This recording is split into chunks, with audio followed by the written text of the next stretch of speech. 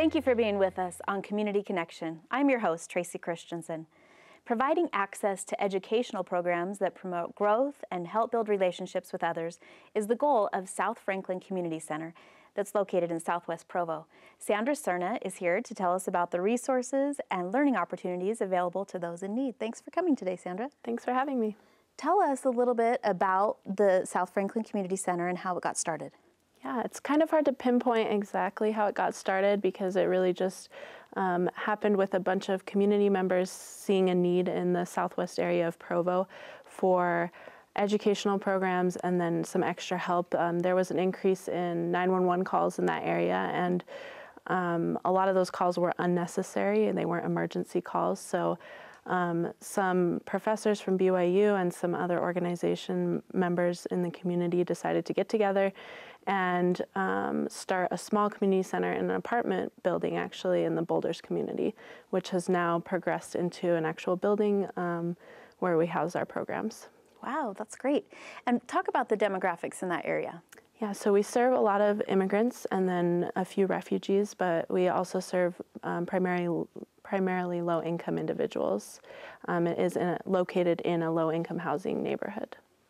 And what are some of the programs that you provide that you feel like are really making a difference in this community? We offer a lot of programs. Some of my favorites are our Zumba class that offers some healthy activities for a lot of the mothers in the community. We offer after-school tutoring. We have a summer learning program. We also have art class, craft group, and then music lessons are a popular one as well. Wow, that is a lot. Mm-hmm. And during the summer, I know you offer some educational opportunities too. Yeah, we have a partnership with UVU and a grant through DWS that allows us to offer a summer learning program where we work on improving reading skills and math skills, and then we also offer enrichment, and the kids go on a lot of field trips, and it's a really fun experience for the kids during the summer. And do you have some success stories? Sure. Zumba, I mentioned, was one of my favorites. That's my favorite because the women in the community started with a Zumba teacher, and the Zumba teacher unfortunately had to quit. This was about a year ago, and since then the women actually have taken over the class themselves, and that's really the goal of our community center, to help community members have ownership over the center and what programs are offered there, and they take turns teaching the class. Every day they do it, Monday through Saturday, actually, and it's really impressive how they've taken ownership over it. That really is. And how can the community be involved in helping, either volunteering or do you need donations? Yeah, we always love in-kind donations. Those come in the form of music, books. We do offer a lot of music lessons. They can donate art supplies, school supplies, things like that.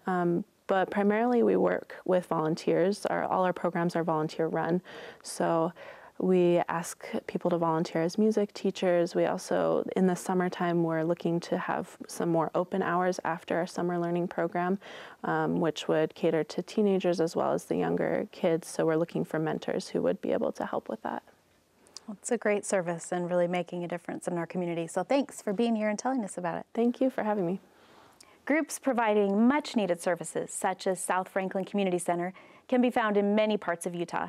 To access additional organizations and to learn about the resources they provide, please log on our website at kbyu11.org. Thanks so much for joining us. We hope to see you soon on Community Connection.